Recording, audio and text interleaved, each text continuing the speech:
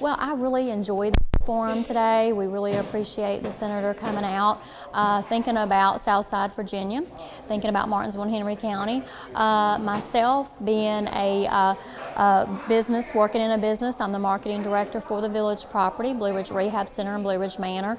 And the reason I came today was on two notes. First, as representing healthcare, because us at the Village property, we want to be anywhere that we can be to hear what our what our government body is going to do, what their decision process is, what they're going to do for, especially Southside. Blue Ridge Village is the community.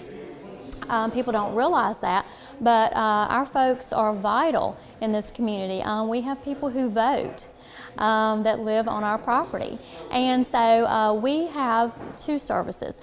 We obviously are healthcare providers for the community, but we also, we're a business, so we're an employer. So we have folks, and we deal with the healthcare side, but we also deal with the business side.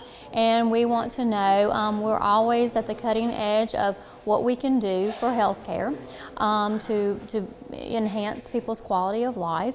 But also we want to know what can we do as individuals, from the employer realm, from the citizens realm. So I just asked him, what did he feel like we can do as individuals? Because I still do believe that we can change the world.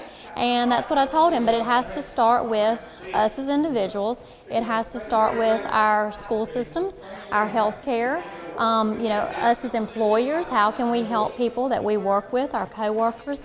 What can we do to help one another? It's all about networking and helping people grow and find out what can we do, for our children, for our elderly. People should not, in this day and time, should not have to pick between paying a bill and buying their medicines. And that's what we're seeing. Or people shouldn't have to decide, okay, am I going to be able to send my child to college? Because we should be able to know at the end of the day that we don't have to make choices like that.